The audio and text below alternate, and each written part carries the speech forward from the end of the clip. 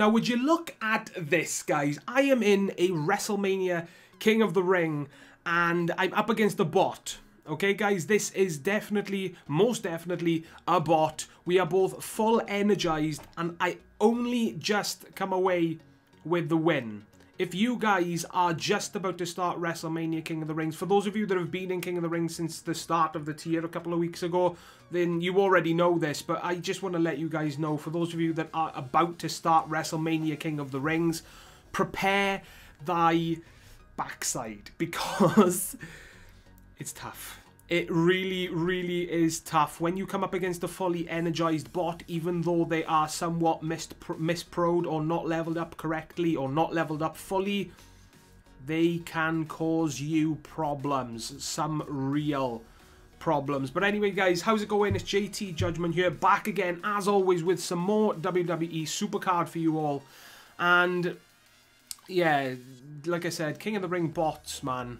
Absolutely ridiculous. I've seen on Twitter as well that some people are getting semi-bumped and quarter-bumped by bots, which, it's absolutely crazy. Absolutely crazy. So, even though if you get yourself into a full bot King of the Ring in WrestleMania tier, don't breathe a sigh of relief until you get to the finals, because those bots, man, they can sneak up on you and do some damage without you realizing. Just energize every single game to be sure, you know? So, in the world of WWE Supercard over the past couple of days, we've had some not so great news. Obviously, it came out that a lot of people have been hacking the game, glitching the game, whatever you want to call it, to get themselves loads of credits and being able to buy packs, and that has caused them to get Mania Pros this early on. And not only that, it's caused so many problems for everybody else in the game. This was my reaction. No! God, please, no! No! No! Oh man, that is beginning to become a bit of an overused GIF, I think. Still works though. So yeah, when I first heard about it, guys, I was thinking, why? Why hack the game? I mean, I can understand that people want things for free, you know? No matter what happens, people are always going to find ways to get things for free. But when it comes down to, you know, hacking the game, which by doing so you are ruining the experience for a lot of people that play the game, it's why do it? You know, why do it? I mean, a lot of people with RTG, I'm not one of the people that missed out on it due to this. I did finish RTG and I think it had like a day, 20 hours left, so I got it done fairly soon. I wanted to make sure I got RTG done so that I got the card. And if I go to my cards here, not Ultras, WrestleMania, Andre has been pro'd. He is not leveled up just yet because I want to keep him at this level so that he is, you know, he's a Survivor event card killer, because he's the only WrestleMania Pro I have right now, you know? So if I level him up fully, he's going to give so much experience to my deck. I'm going to be coming up against other Mania Pros, and I just won't stand a chance unless my Andre the Giant wins his game. And that may not happen if other Andres proc and whatnot. So, yeah, RTG was done for me fairly soon. I'm so glad that I got the card and I got the card done. But like I was saying, because of this hacking and glitching and people just going out of their way to make trouble for the game, it's ruined the game for a lot of other people. You know, a lot of people have told me that they missed out on the card because the wall has been reintroduced in RTG because of all these people getting Mania Pros from hacking and glitching the game to get themselves free credits. You know, so, you know, Supercard have come out to say that they are in the process of banning many people, and I think many people have already been banned. But during to the end of Road to Glory, there are still people that have not been banned yet, so fingers crossed they can get most of it, if not all of it, done by the next RTG, because getting this Andre the Giant card was a pain in the arse. Excuse my language, but it really, really was a pain in the arse. I got to Roman Reigns at, let's say, 190 points. I was just about to finish Roman Reigns. That's when I stopped playing my plus 10s because I found myself coming up against more WrestleMania Pros, and I was just getting unlucky coming up against Survivor events.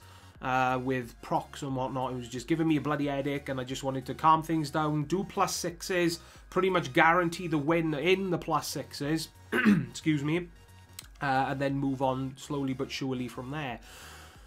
Then I finished Roman Reigns, probably, you know, like I said, like I was around 190 points. From there on, I went on to +6s, so it wasn't that many games. And then as soon as I got into Andre the Giant's card on this game, as soon as I passed into it and I was about to start playing the game, +6s became increasingly difficult very, very soon as well. You know, I just got lucky because what I found was that if I kept backing out and going back in and finding the people I knew I could beat, then that pretty much gave me a +6 every single time. Sometimes it did take me a while to find these people that I did know that I could beat, but in the end I got the job done, and I'm so thankful and so happy that I did get it done soon, you know, because again, over on Twitter I've seen loads of people missing out by like 5 points or less, which is, oh, that's got to be dreadful. But I kind of know how it feels, because in the past I have just missed out on cards from other events like PCC, and it's been absolutely dreadful. So I can only imagine the feeling is the same with this. Yeah, it's absolutely really disgusting. But RTG is finished. Let me know in the comment section down below, how far did you get, if you're in the same tier as me. If I give you guys, it should be on the screen, but this right here, if I autofill and swap out my supports to the manager ones, that is my updated Road to Glory deck. Is coming along nicely. I finally got myself 4 Survivor Pro Divas, which is absolutely insane, but I'm still looking for a down arrow diva that procs in speed or charisma, because as you can see, I've got a pretty decent Natalia in charisma. That's half decent. I've got another Natalia which I didn't focus as much on in charisma, which I would like to improve on. And speed, I've got no speed divas. So I need to get myself a speed and charisma diva, down arrow preferably, to tag with Paige and Charlotte as soon as possible. Because if I go into, no, not Epic, if I go to Survivor, press on Diva, they are building up, guys, and I have indeed got myself a Becky Lynch. So hopefully soon I can get myself a double of that card, so I can pro her out, chuck her into. It would make life so much easier for me in King of the Ring as well, guys, because my diva tag team is Paige and Charlotte, is doing the business for me now. But guys, it's losing so many games for me, because not only do I come up against Nikki and, you know, regular Survivor Pro Nikki Bella and the Survivor Event Pro Brie Bella in the diva tag team, I also come up against, you know, pretty much the same tag team as me, Charlotte and Paige. They proc, I lose. Oh, it's just a nightmare. So I really, really need to get myself a diva tag team, a compatible diva tag team as soon as possible. If Bailey would do, she's speed and charisma, she's a down arrow. I need one soon, and I should be coming close to, or somewhat close to, a Survivor pull on the board, because since I pulled my last Survivor card, which was a Mark Henry, yeah, I know, a Mark Henry, I think I must have played over 2,500 games, which is absolutely bloody bonkers to think about, but hey ho, that's how it goes. Now, while we're on the subject of pulling things off the board, I have pulled a WrestleMania card off the board, and I pulled myself a Daniel Bryan. That happened, is either yesterday or the day before, I'm not sure. But yeah, I did pull myself Daniel Bryan. I think it was close to 1,500 games after the previous WrestleMania pull to him. So if I go through the WrestleMania cards I have right now, we've obviously got Andre the Giant Pro. We've got Roman Reigns that I got from Road to Glory, obviously. Daniel Bryan pull off the board. We've got Kevin Owens, which was my very first King of the Ring win. Well, I say win, I think I came in second place. So I only got the WrestleMania card, but it's definitely a good one to have. We got Bray Wyatt, which was my most recent WrestleMania card from a King of the Ring. I would have liked something better, to be honest. Ideally, anything that I've already got to make a pro, but Bray Wyatt's still a decent card. You know, he's got some decent stats. Hoping to be able to pro him pretty soon, obviously. And then we've got the ones that I've already had. Jey Uso, my freebie, Heath Slater from Ring Domination, and Goldust was one of my early pulls after, you know, the WrestleMania tier was released. And obviously I've got this WrestleMania universe as well. So my WrestleMania card collection's coming along, I'd say half decently, but you know, these WrestleMania King of the Rings, man, are causing me so much trouble that I'm really struggling to reach the final and get myself that WrestleMania card. My teammates are exactly the same. You know, we're all struggling at this point in time to get ourselves those WrestleMania cards.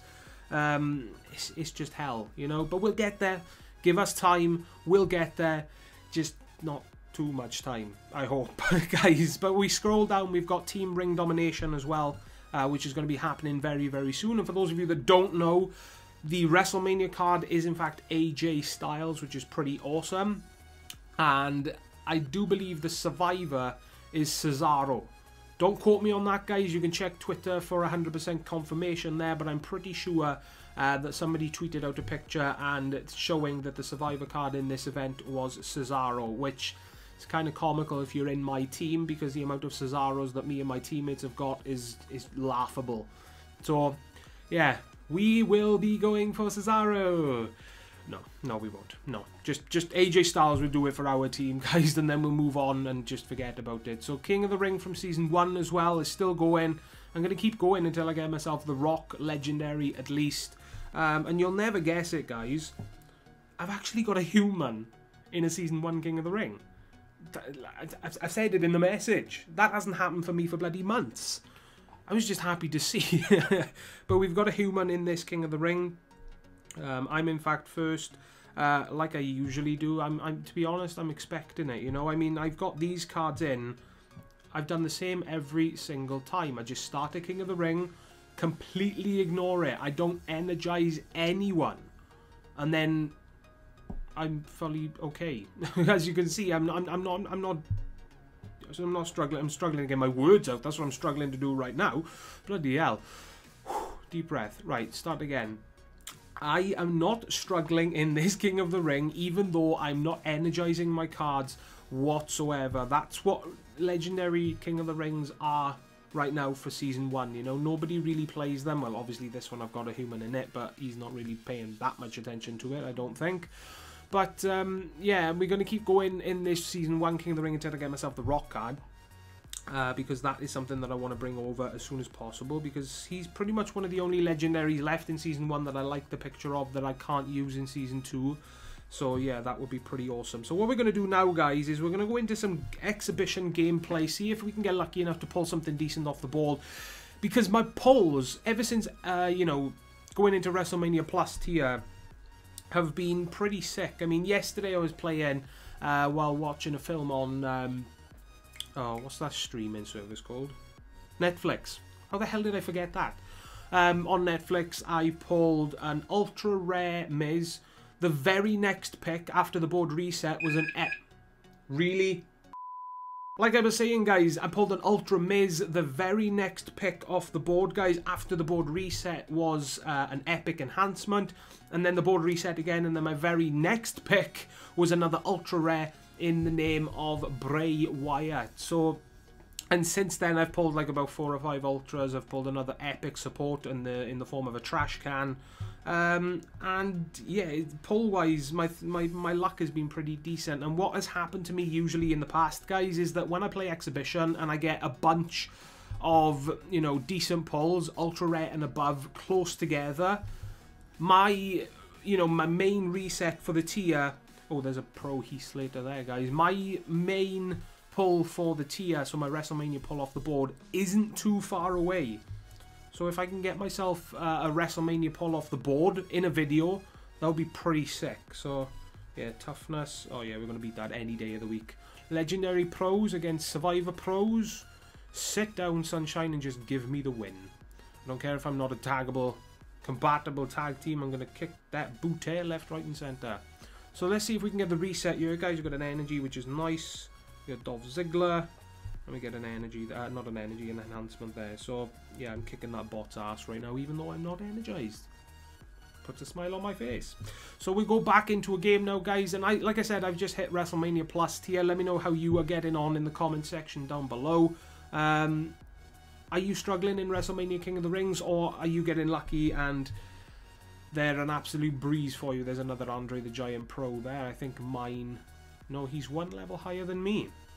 That's not too bad. Like I said, I'm not going to be leveling up my Andre the Giant as of yet. I may be tempted to when I get to the contenders brackets of the current King of the Ring that I am in, because there are 1 or 2 people that have Andre the Giant Pro.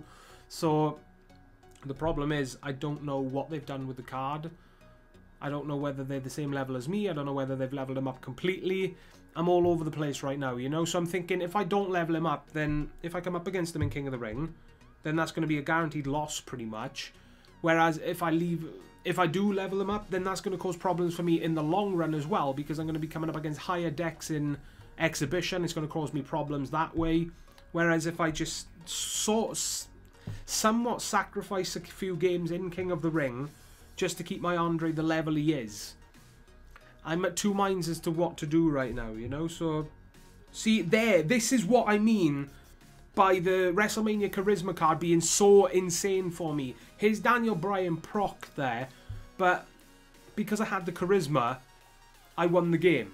It's absolutely insane. It saved me so many times, and I've won so many games because of it. It is absolutely unreal. So to anybody out there that has a single stat support card as your WrestleMania reset off the board, don't underestimate what it can do in this game, because it will win you so many games, unless it's a duplicate or something, you know. If you've got 2 WrestleMania toughness signs, then yeah, that's got to sting a little bit, I think. But if it's just the one that you get, just don't underestimate what it can do for you, man. The Charisma one that I've got, like I said, it's been so useful to me, and it's won me so many games. It's been absolutely fantastic. Just be grateful that you get an absolutely insane card. Don't get me wrong, when you get more WrestleMania Pros, then that's probably when it'll become more useless. See, watch now. Oh, I've lost that one because his John Cena's Charisma is just off the bloody charts. But like I was saying, yeah, just don't underestimate the power of, you know, these WrestleMania single stat cards that add 215 to a stat. When you get to the point that you got more Mania Pros in your deck, then it may become less useful. We got a super red Ted DiBiase there, not too bad. When you get to, you know, the higher tiers and you get more Mania cards in your deck, then that's probably when those single stat ones will become less and less useful. But for the time being in Survivor tier, they add almost the same as a Survivor card's proc, which is just absolutely ridiculous. And as you can see, as you just saw there, it won me the game against Daniel Bryan. You know, it's just a fantastic card to have, in my opinion. And yeah, like I said, I got the reset now, guys. So I've been recording for coming up to 18 minutes. Boom, on my recorder, I've just hit 18 minutes, guys. So that is going to wrap up this video for today. If you did enjoy, smash the like button down below, guys. All the support is greatly appreciated. And I have seen, guys, that we just passed 800 subscribers on the channel, which is just absolutely insane. I want to give a massive shout out to everybody that has shown support to this channel, liking the videos, subscribing to the channel. For those of you that have shared the content around, spread word of the channel, absolutely insane. And I want to give a special shout out to all the big boys in the Supercard community: Edward, JB, Biggie Dude, Bad Lad Dad, Kenneth Knight as well. All these guys gave me so much you know, inspiration to make videos. Not only that, but I made my first video and you know, everybody just came in together and started, you know, saying, go check this guy out. I can remember Edward saying in a video, he linked the channel in the description of one of his videos. Bad Lad Dad has mentioned me, I think. Kenneth Knight has mentioned me as well. JB has sent numerous tweets over on Twitter. It's just been an absolute blast, and I really didn't expect to get the kind of response from those guys that I did. So if by some miracle any of you guys are watching this video and you see this part list late in the video, I just want to give a massive shout out to you and say a massive thank you for your support, and thank you for everything you've done to get word of my channel out there. You know, it means the world to me.